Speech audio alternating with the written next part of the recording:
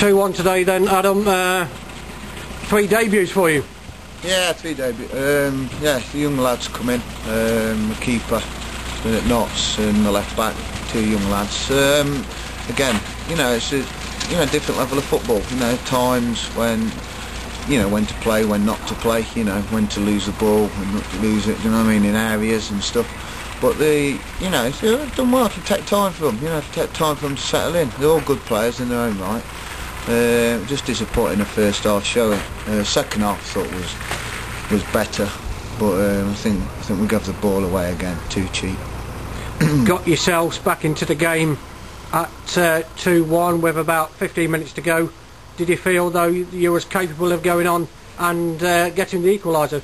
To be honest, yeah, I thought once we got that goal, I thought we were going to score. There were a few little niggles around the box and whatever, but didn't quite fall for us. But I'm disappointed to a loss, to be honest. Disappointed to a loss. Okay, their second goal was well, hell of a strike, to be honest.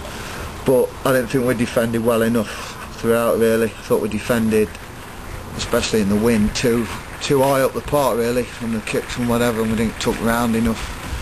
So disappointed with defensive aspects today, really, to be honest. Alan Stevens, thank you very much.